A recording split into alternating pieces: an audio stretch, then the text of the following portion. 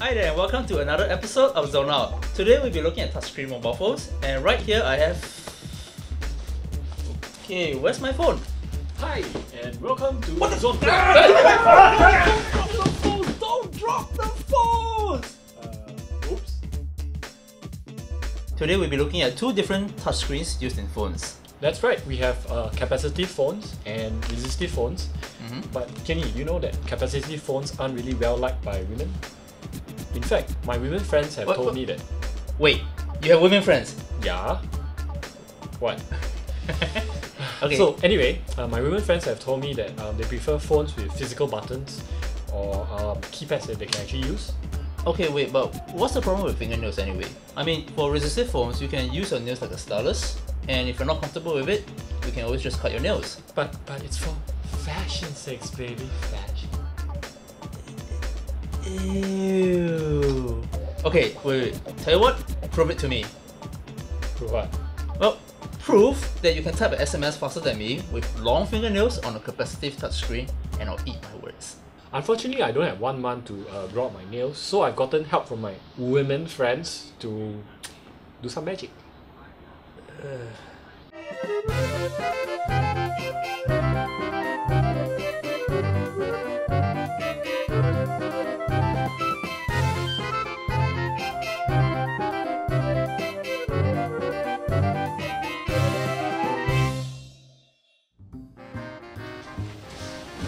Kenny, I'm ready.